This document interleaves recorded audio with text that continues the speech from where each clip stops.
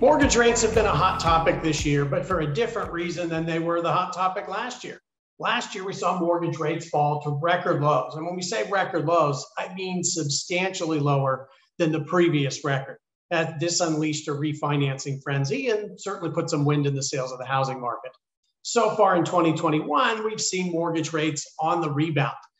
There are still some sub 3% rates out there, but you have to shop around.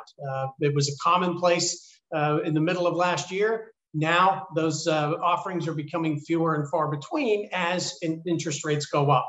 Now, the reason that we saw rates go down last year was because the economy was in a recession. The outlook was that inflation was going to be very low.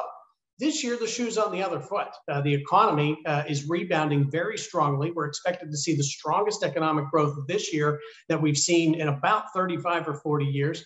And inflation is expected to move up rather than down. All of that argues for higher interest rates. When you look at often the benchmark for mortgage rates, the 10-year Treasury note, prior to the pandemic, it was about 1.8%. The economy is expected to return to its pre-pandemic size this year, probably around the middle of the year. Well, if that's the case, then a 10-year Treasury at around 1.7, 1.8, certainly makes sense, and that's what we've seen of late. That's brought mortgage rates up. For those that are looking to refinance, those that have put it off or haven't gotten around to it yet, act now. Yes, mortgage rates have gone up, but here's the important thing. They are still lower than anything we had seen prior to July of 2020.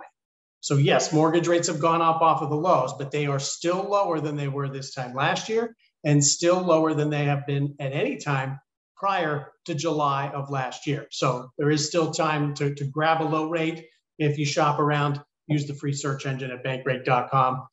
We could see rates continue to move up, so I urge you to act quickly. The Federal Reserve is really not doing anything to corral the rise in rates. So that doesn't necessarily bode well for where rates are headed over the coming weeks and months. So that adds some urgency to why you want to get busy on that refinancing today.